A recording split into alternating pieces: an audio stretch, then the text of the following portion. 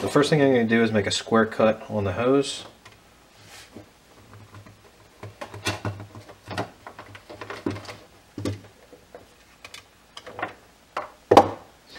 Next thing is I take the Gates compression fitting, and it comes in two pieces. So the first piece that it'll go on is this piece here that'll thread onto the hose. Once this is on, this piece will be screwed into it to create the compression seal. So put this on. These are reverse threaded, so make sure you put it on spinning it counterclockwise. So if it gets tight or hard to do, you can also take an adjustable wrench, put it on, and that'll help spin it on. So you're going to want to tighten this down all the way until it bottoms out, and you'll feel it, and you should be able to see it as well inside of there. Once you've done that, back it out about a quarter of a turn at most.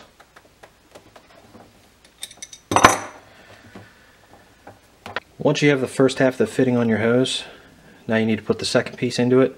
So this is going to go inside the tubing on the inside of the hose and be threaded onto the fitting.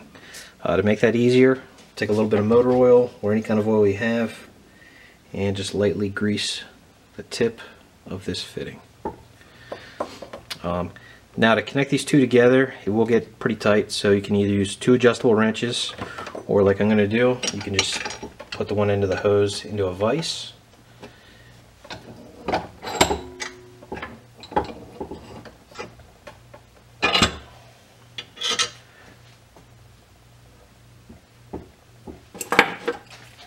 And then use just one adjustable wrench to snug it up.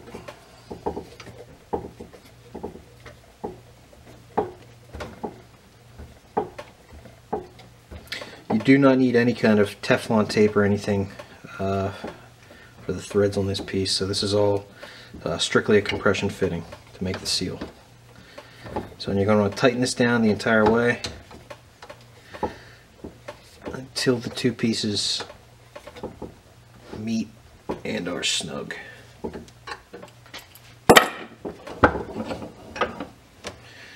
Alright, so the first part of the repair is done right there. Alright, once the hose is on, next thing we want to do is connect the M22 adapter. You could thread this directly onto here and call it a day, but I want to put a quick connect fitting in between the two.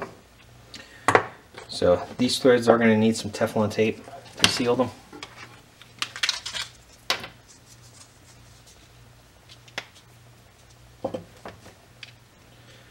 So we'll just take our tape, wrap it around a few times.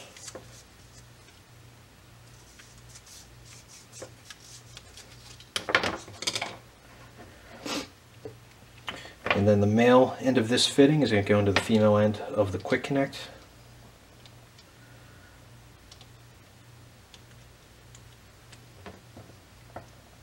And for this we'll take two adjustable wrenches to snug it down.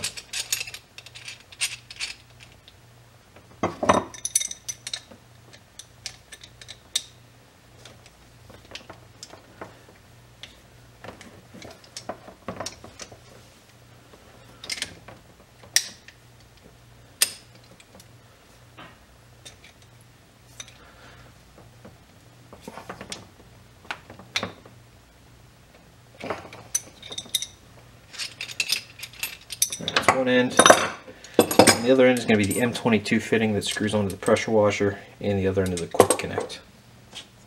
So same thing here, put some Teflon tape on the threads.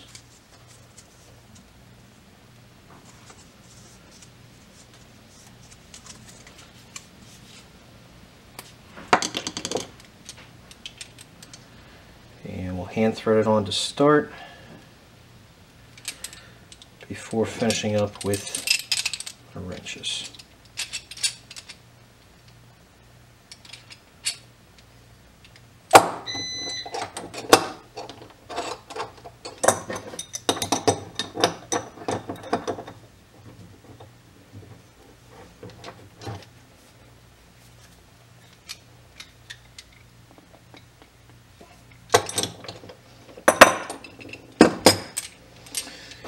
And now the two ends are complete.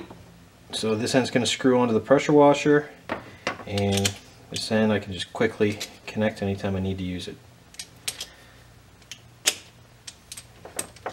So you could put this end onto the pressure washer hose. I'd suggest though putting it on the pressure washer itself.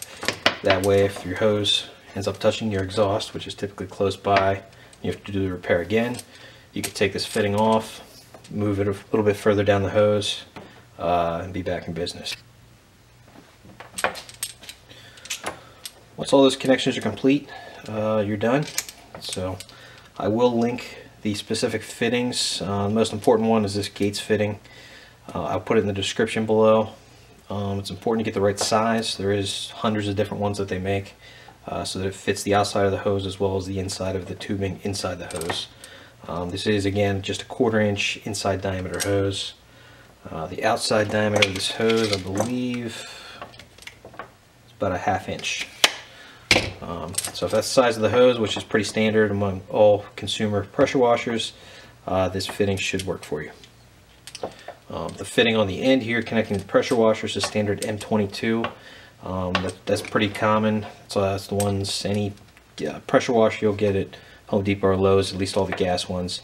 This is going to be the standard fitting. It's the size of the fitting of all the replacement hoses they sell there as well. So this should definitely be the one you need unless you have some small electric pressure washer. So if this video was helpful, click the like button and feel free to subscribe. I'll be adding more videos every week. Thanks.